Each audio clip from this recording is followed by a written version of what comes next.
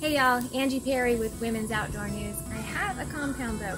I've done some work in the past with a crossbow, but this time it's my first compound bow. This is the PSE Uprising, and what are a few things that I like about it? Well, one, it's light and easy to handle.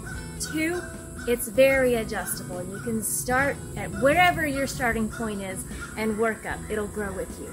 Three, it is a lot of fun to shoot.